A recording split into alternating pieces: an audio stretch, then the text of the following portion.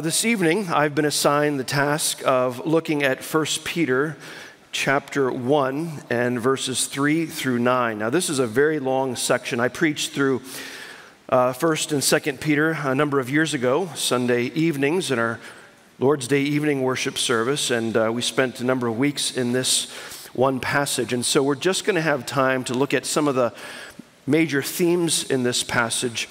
And we'll read from verse 3 through verse 9 of chapter 1. This is the word of God. Blessed be the God and Father of our Lord Jesus Christ. According to his great mercy, he has caused us to be born again to a living hope through the resurrection of Jesus Christ from the dead, to an inheritance that is imperishable, undefiled, and unfading, kept in heaven for you, who by God's power are being guarded through faith for a salvation ready to be revealed in the last time. In this you rejoice, though now for a little while, if necessary, you have been grieved by various trials, so that the tested genuineness of your faith, more precious than gold that perishes, though it is tested by fire, may be found to result in praise and glory and honor at the revelation of Jesus Christ. Though you have not seen him, you love him.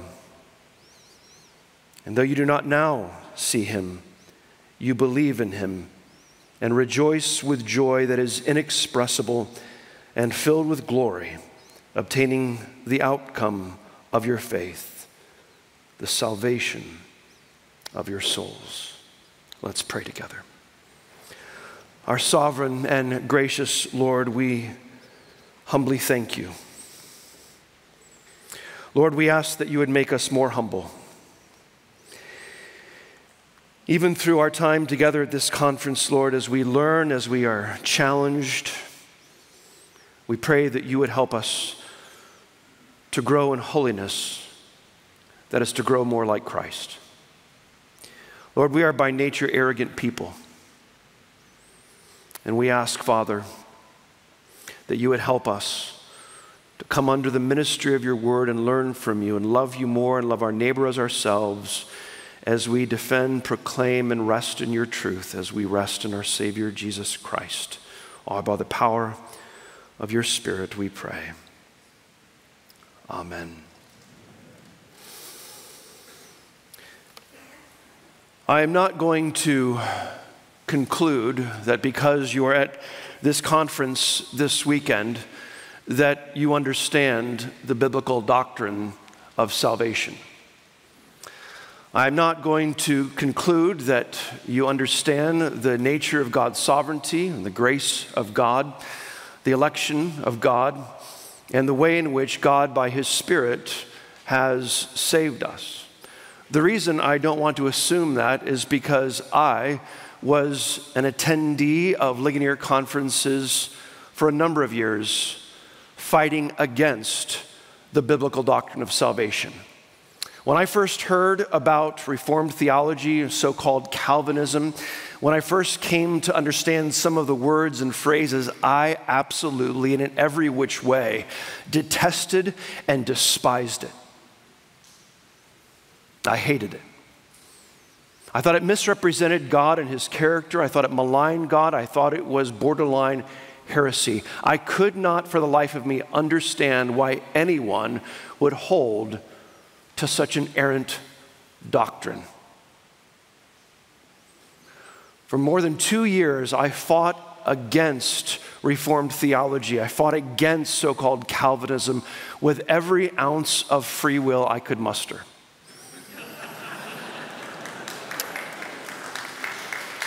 In my study of Scripture, in my study of the Old and New Testaments, and my picking up books on the subject, I would quickly put them down if they did not carefully walk me through clear and thoughtful exegesis of Scripture. I didn't need more explanations. I understood what the doctrine was. I needed someone to prove it from Scripture. And for years I studied, and for years I attended conferences like these, still not clear, still unsure, and still in many ways fighting against it.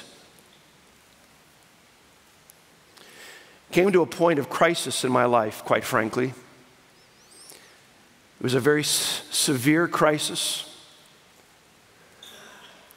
It was one night in a field as I was literally crying out to God. Because I'd come to the point in my life where I either had to reject Scripture or I had to accept and rest in the sovereignty of God over all. As I look back upon that moment in my life, I have often wondered if that was in fact my conversion to Christ. Because you see, I thought I understood. I thought through the words and the phrases and the definitions and explanations of words like foreknown and foreknowledge in Romans 8, I thought that I understood salvation according to Scripture. Those of you who have fought against Reformed soteriology or Calvinism or the biblical doctrine of salvation like I did, you know that we were fighting because we wanted to defend the God of the Bible that we believed would have detested Calvinism and Reformed soteriology like we did. I thought I understood. I thought I grasped the simple message of salvation. I was sitting under the ministry of a man named Sinclair Ferguson, who preached a message on the sinfulness of man. And he helped me understand in ways that I had not yet come to understand truly how sinful we are. A lot of people, when studying Reformed theology, they start at the wrong place. We need to make sure that when we are studying the doctrine of salvation in Scripture, that we have a right, healthy doctrine of the sinfulness of man. Because unless we understand, as Paul says in Romans 3, as he says in Ephesians 2, that we are dead in our sins and trespasses, unless we grasp that rightly, we cannot really understand anything else. If we don't understand God's character and His goodness and His righteous standard, and we don't understand that we are dead in our sins and trespasses, we'll never grasp the rest of it. Part of the problem in the church today is that we do not have a high enough regard for total depravity. We have sort of a moderate view of depravity. We have sort of a moderated view because talking about the deadness of our spiritual state before God is offensive to us. We have to understand that being dead in our sins and trespasses doesn't mean we're a little bit alive. It means we're dead. We can do nothing and we can contribute nothing to our salvation. And as Martin Luther, via Dr. Sproul, said, that nothing is not a little something. We contribute nothing. And when you understand that and begin to grasp the reality of our relationship before God, and that we are not just apart from God, but that we are enemies of God, in opposition to God, that we walked away from God, ran from God, hid from God, and the truth is that when God came for us, we killed Him. We put the perfect God-man, truly God, on the cross because we could not bear His righteousness and His exhortation, because we are dead naturally in our sins and trespasses. It's only when we understand that deadness can we understand what free will we do indeed have. Do we have free will? The answer is yes. But we have a will, and we are free to do that will. We are free to do that which is in accord with our nature. And our nature being dead does not enable us to trust Christ, does not enable us to receive Christ, does not enable us to believe. That will, that being made able, only comes to us by the power of the Spirit of God. Now, Peter here is writing to Christians who are hurting. And oftentimes we speak of the early church, and the church in the first century is just a persecuted church, where the church has been persecuted in one form or another throughout history. But these people were hurting. Many of them had moved away from their homeland, from their communities, from their kinsmen, from their families. They couldn't find work. They could barely feed their families. They were suffering dreadfully. And Peter begins in writing to them about the hope that they have, the living hope. Not a passing hope, but a hope that is real and genuine and lives. And he begins by talking with them about the salvation that is ours in Jesus Christ. Notice what he says in verse 3, "Blessed be the God and Father of our Lord Jesus Christ." Notice that language of eulogy, eulogia, blessings, praises, and accounts of God's goodness in his character. According to his great mercy, he has caused us to be born again, literally begotten again to a living hope through the resurrection of Jesus Christ from the dead. That language of being born again is common to all of us, isn't it? Some of you can recall back in the 1980s, sadly, a product likely of the United States, we like to peddle a lot of bad products to the rest of the world, even when it comes to Christianity. And some of you can recall in the 1980s that there was this new phrase that had come about. Maybe it came about in the 70s, but it became more prominent in the 80s, where Christians were going around calling themselves not just Christians, but what? Born again Christians. Now, some of you may have done that. Some of you might still do that, and I realize the reason for that is to distinguish yourself, to make it crystal clear that you're not just some nominal Christian who doesn't ever go to church. You're not just some Christian in name who just wears a cross around his neck. You're a real Christian. You've had a real experience with Jesus Christ, and you've been born again. But as you study Scripture and you understand your theology, you of course know that the phrase born again, to use that in conjunction with the name Christian, is superfluous. It's unnecessary. Because a Christian is someone who is born again. A believer is someone who has been born again. And notice the way in which we speak of being born again. We never speak of being born again in the same way that we never speak of having been born naturally into this world. We never speak of it as an act that we ourselves performed. It is always spoken of as we are the passive agents. Just as we were born into this world screaming and crying for breath and comfort and warmth, not doing anything, contributing nothing.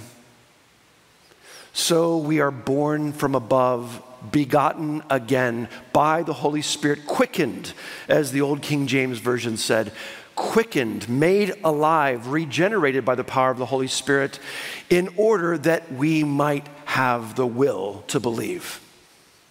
And so regeneration, the quickening and making alive power of the Holy Spirit, is what gives us the will to believe. It's what makes us able to believe. Dead man can't do anything, much less believe. All that dead men do is remain dead. It's when the Spirit makes us alive and brings us up from the grave that he gives us the ability to believe. He gives us mouths that move to proclaim the praises of God. He gives us hearts that now can perceive and understand, minds that can now grasp, and mouths that can confess. The regenerating work of the Holy Spirit is the foundation of our salvation. Too often when we talk about salvation, you'll hear theologians even talk about God, you'll hear them talk about Christ, but so frequently do they miss the person and power of the Holy Spirit within us. It is God the Holy Spirit who is the one, by the sovereignty of God, having chosen us in Christ before the foundation of the world, that regenerates us and makes us alive. And if he is the one who makes us alive, he is the one who keeps us alive. It is a Spirit who sustains us. It is a Spirit who is constantly working in us. Peter draws their attention to something that they experienced but something that was inward. He draws their attention just like he does later on in the same chapter in verse 23, speaking about our rebirth or being born again, not by a perishable seed, but by an imperishable one. The seed by which we were reborn will not die. And we have been born again to a living hope. Hope is an interesting word, isn't it?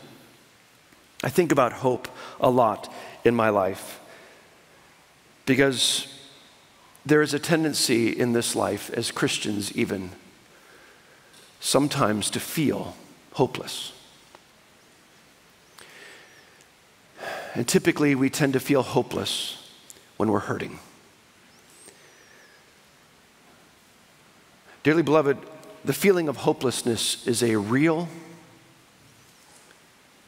feeling that each and every one of us feels at some level and to some degree at some points in our lives, and some of us experience it more frequently. It's not a doubt about the future. It's not doubting God and His goodness, but it's a temporal hopelessness. It's a temporal feeling that things are not going to work out, that your son or your daughter may not ever be healed, that your wife may in fact not live, that your children may never talk to you again, that you'll never overcome the sin that you continue to struggle with,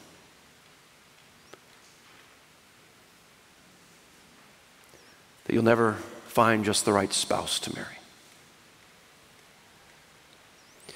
We are a people surrounded by a message of hopelessness. And sometimes that message of hopelessness and the feeling of hopelessness can accuse and infiltrate every one of us. We need to be honest and we need to be genuine about the reality of the feeling of hopelessness, even as we speak to unbelievers, because we can identify with the feelings that they have and remind them and help them to understand that there is a hope that goes beyond our feelings. It is a hope that is informed by what we know and what we believe, what God has revealed to us. And that's why for the Christian, we never dwell in that hopelessness. We never just remain hopeless. We never dwell and rest in the mire of hopelessness, because God has informed us and He has told us that we can have hope. And it's the Spirit of God. Have you noticed? Have you noticed in those moments of hopelessness that you never remain there?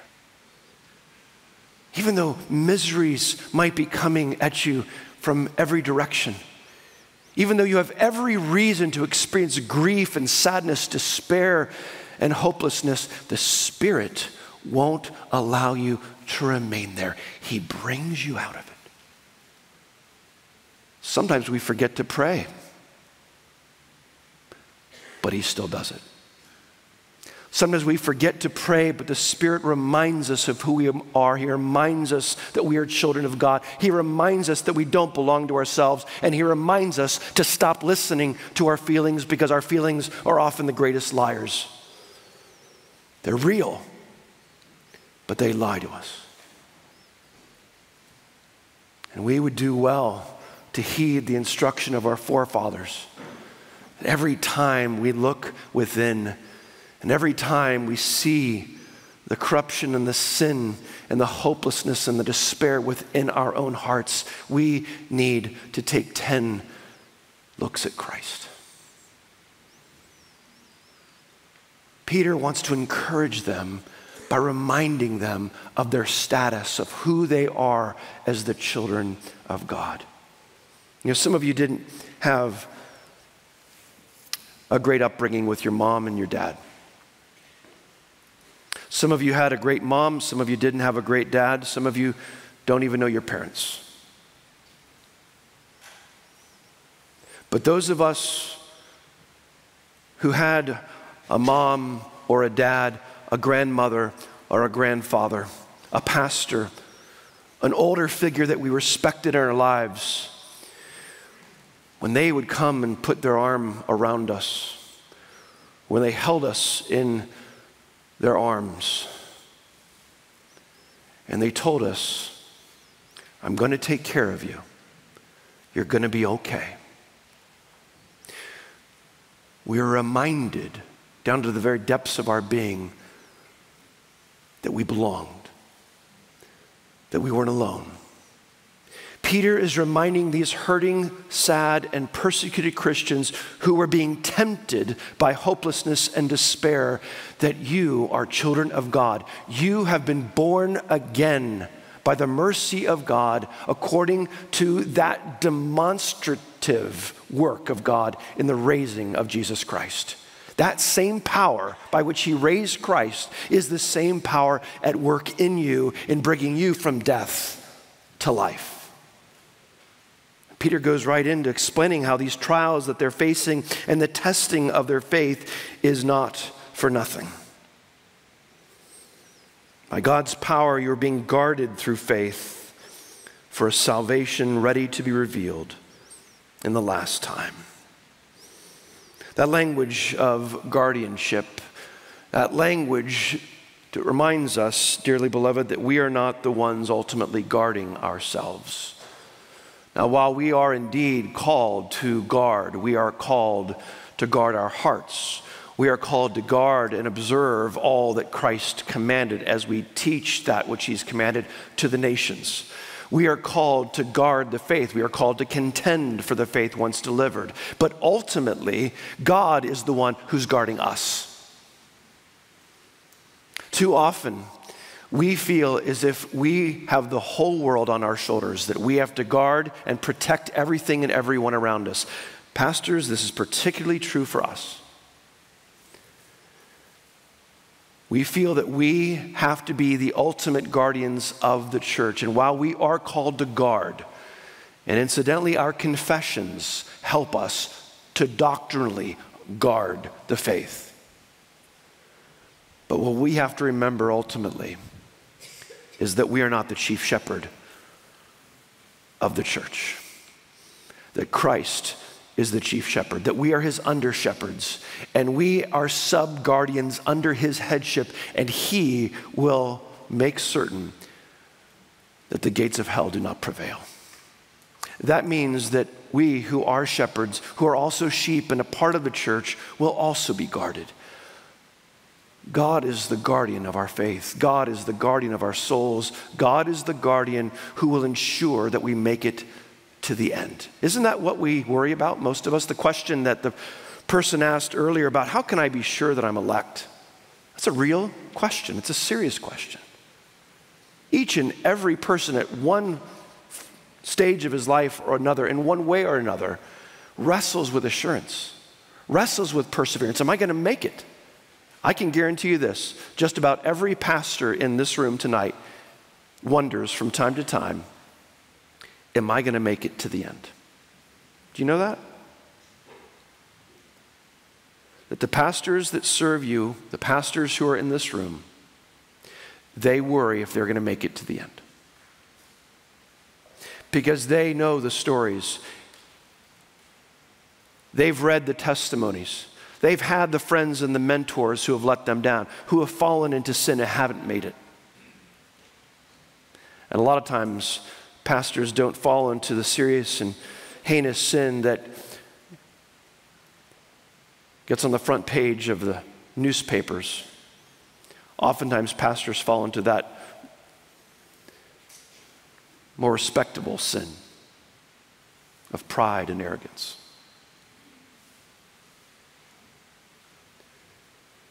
But God is the one ultimately who guards us. That's why we have to constantly depend upon him, constantly throw ourselves upon him, constantly run to the cross, constantly humbly go before him, knowing that he is our guardian. God is the one guarding our faith. He is the one guarding our souls. And ultimately, the good news is he's not doing it for us. He's doing it for himself. He's the one, after all, who created us. He's the one who gave us life. He's the one who gave us breath. That's why we're here. That's why the world exists. The earth exists for us. God made the earth for a people to dwell on it, to have a people that would be his own family, his own children, to dwell upon it so that we could live, so that our God could have a people for himself. That's why we were chosen in Christ before the foundation of the world. God is guarding us not for ultimately our own sakes, but for his own sake. Isn't that beautiful news? That God doesn't need us, but he wants us. And the good news is that he wants each of his children as much as he wants the rest. He doesn't want me any more or less than he wants anyone else.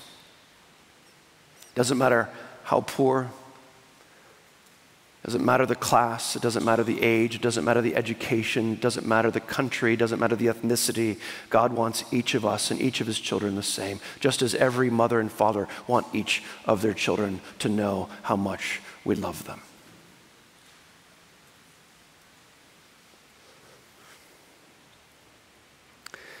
Peter reminds us that in this we rejoice.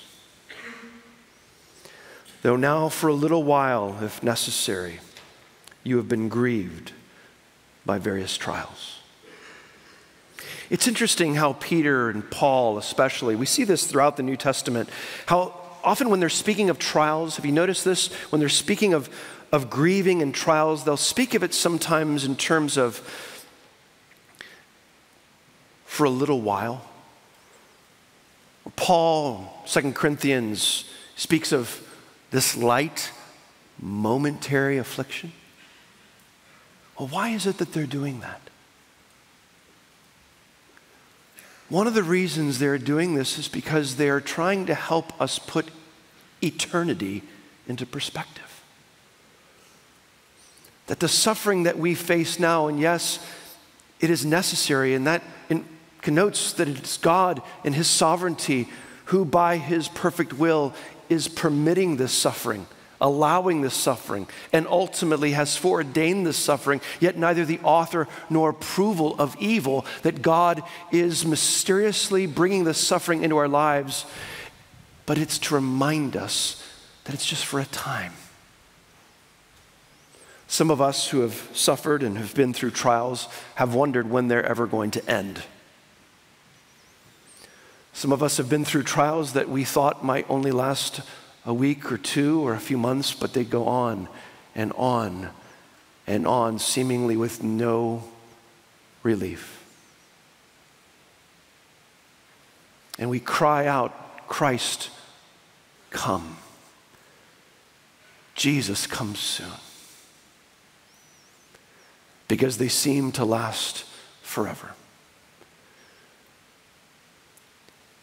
But in terms of eternity, we have to remember, we have to inform our feelings that these trials and this grieving that we experience is but for a moment, is but for a short time. It is a light, momentary affliction, especially in contrast with the eternal weight of glory that awaits us. So Peter says, we rejoice. It's much like Paul says in Romans 5, 3-5, we rejoice in our sufferings. How many of you, when you were younger and you read that, you thought, yeah, right? I don't believe that. How many of you, when you were younger as a Christian, you would hear older Christians say, well, I went through this very difficult time of suffering in my life, and they described the suffering that they endured, and you thought, that must be absolutely miserable. I'm sure that will never happen to me. And you listen to their story, and you hear them talk about the blessing that it was and how God used it in their lives, and even how they might say, I wouldn't ever trade that suffering for anything. And you think when you're a younger Christian, you are lying. You are being disingenuous. You are trying to make us think that it was all fine, and then you go through it yourself. And then you suffer.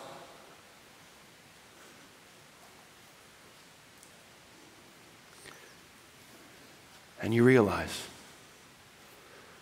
that that time of suffering made you rejoice in ways that you never had before.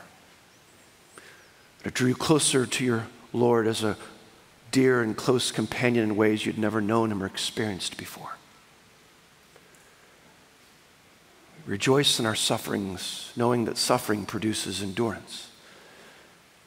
Endurance, character, and character, hope, and hope does not disappoint. It doesn't let us down. It doesn't put us to shame. Why? Why doesn't our hope let us down? Why doesn't it disappoint us? Why doesn't it make us look like a shame before the world? It's because the love of God has been poured out into our hearts by the Holy Spirit who's been given to us. The world looks at trials and they look at miseries and they try to escape them and try to run from them. We as Christians know that being in Christ means that we will share in some measure in the fellowship of his suffering. That's why James in James 1, 2 through 4 doesn't talk about if you encounter trials, but when you encounter trials of all sorts of kinds, various kinds, knowing what trials do. What do? They produce perseverance. They produce endurance. And when endurance or perseverance has its perfect work in us, we'll be perfect and complete, whole, lacking nothing.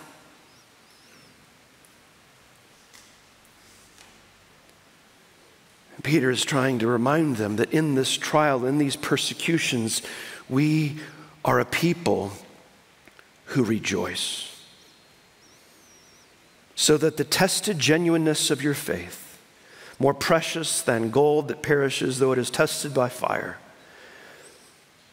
This is the work of assaying gold, melting it down, getting out all the impurities to test it and to prove it, and to get it down to its most pure form and essence, may be found to result in praise and glory and honor at the revelation of Jesus Christ. What's Peter talking about there? Look at verse 7. So that the tested genuineness of your faith may be found to result in praise and glory and honor at the revelation of Jesus Christ. Now, upon first reading this, it's hard to escape when we hear about praise and honor. It's hard to escape the notion that Peter must be talking about the praise and honor and glory that we will give to Christ, that we will give to God. Because that is naturally how we think of praise and honor and glory. And we understand, don't we, that our trials are not just for us. We understand that God gives us trials to humble us. A lot of times, Christians, when they enter a trial, they just try to sort of let it roll off their shoulders or roll off their backs. They try to make light of the trials. Have you ever known people like this? They're going through a very difficult trial, and they pretend that it's nothing, when we know it must be miserable. Now, many times people are actually in shock. They're experiencing a type of trauma. This is something that many of us can identify, and others and friends and colleagues and those in our church, we know that they're going through trauma. They're experiencing a deep shock, and so they don't know how to respond. But trials are meant for something. They're not meant to make us run from them. They're not meant to make us exploit them. That's very common today, especially on social media. We have a trial, let's let everybody know about it so that we'll get attention from them. Trials are meant to humble us. We don't always know why we're getting a trial. We don't know if it's discipline. We don't know all the reasons. We can't read the mind of God. We can't always figure out a trial. And sometimes that's what we do. We think if we can just figure out the trial, then we'll have the answer. And that's because we like to control it. We like to play God with our trials. You notice that? Because if we can figure it out, then we can kind of get it under control. And then we can have it in its right little place. And if you've ever noticed, when we try to do that, God doesn't let that trial let up too easily. Because the goal of trials is to get us on our knees. The purpose of trials is to break us. The purpose of trials is to make us cry out, Abba, Father. The purpose of trials is to draw us closer to our Lord and Savior. How many times in our lives do we pray that God would increase our faith? How many times do we pray, Lord, may my faith be stronger? How many times in our lives do we pray, Lord, give me wisdom, give me humility? Well, how does God do that often? He does it through trials. He does it through testing. That's why praying for humility and praying that God would increase our faith can often be some of the scariest and most frightening prayers we can pray. But trials aren't just for us, they're for others. For those around us and those in our lives that we can help and those that we can counsel and comfort and point their eyes to Christ. But you see, ultimately, our trials are for God. Our trials ultimately aren't just for us, they're not just for others. Our trials ultimately are for God. Remember the question, why did God make us? Why are we here? Why do we exist as human beings? Why did God make a mass of people made in his image? Not because he needed us, not because there was something in him deficient. God is sufficient in and of himself. We believe in the aseity of God. We believe that God is independent, that he does not require anyone or anything. So why did God create us? It's because he wanted us. He desired a people for himself, a bride for his son, the groom. Just like any parent wants to be close to her daughter, her son. Just as any father wants to be close to his daughter or son. So God desires to be close to his children. And one of the ways in which God draws us close to him is through trials. Because it is only through trials, it is only through our weakness that God helps us to recognize how truly needy and weak we are. It is only then when he draws us closer and we recognize that he's been there all along as our closest companion. Too often we feel that God's at a distance from us, even in trials, that he's not listening to us, he's not hearing our prayers, when in fact he is right there and he is drawing us closer to say, you are my beloved child. I know that what is good for you is to make you more dependent on me. That's why Paul could say in 2 Corinthians, that's why I heard from the Lord, my grace is sufficient for you. My power is made perfect in your weakness. And that's why Paul and only those Christians who have truly suffered can really understand the depths of what Paul meant when he said, when I am weak, then I am strong.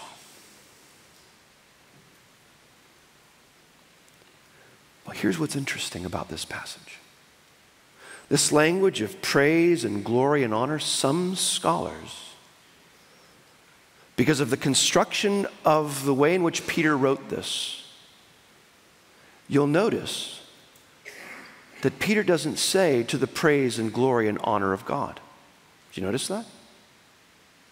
He doesn't say to the praise and the glory and honor of Christ. Some scholars suggest that what Peter actually might be saying here is that when we see Jesus Christ, when we see him face to face at his coming, at his appearing, at his revelation, we will be the children of God who will receive the praise and honor and glory under Christ and under God, but that this praise and honor will in some mysterious way be unto us.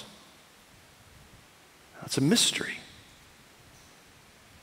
But it is interesting to consider that we who have made it through, that we who have been tested, that we who have been persecuted, and those who are here in the UK and those who are here throughout Europe, you understand far more what persecution is like than anything that we've ever begun to experience in the United States. We are just on the cusp of beginning to understand what you all have been experiencing in many ways for many years. And one of the greatest ways of the church in the UK and Europe being persecuted in so many ways is by Christians being thought as complete, foolish, ignorant idiots. Well, it's begun in America. And it'll be good for the purifying of the church in the States as well, as God will weed out those who do not really belong to him, but have been enjoying the benefits and the blessings of being so-called nominal Christians. Peter is speaking to those among the persecuted who are truly born again, who truly know the Lord Jesus Christ, and whose faith is being truly and deeply tested. Though you have not seen him, you love him. Though you do not now see him, you believe in him and rejoice with joy that is inexpressible and filled with glory, obtaining the outcome of your faith, the salvation of your souls. Have you ever experienced in your life as a Christian the inability to express how grateful you really are? I feel that way most days when it comes to expressing my gratefulness for my wife. I think all of us, in one way or another, have people in our lives that we have a difficult time expressing how grateful we are for them. If you have children, you can't even begin to properly express how much you love them. We have words that are inadequate. We don't know what to say. One of my favorite lines of one of my favorite hymns is from the very ancient hymn, "O sacred head now wounded." When we sing, "What language shall I borrow to thank thee, dearest friend?"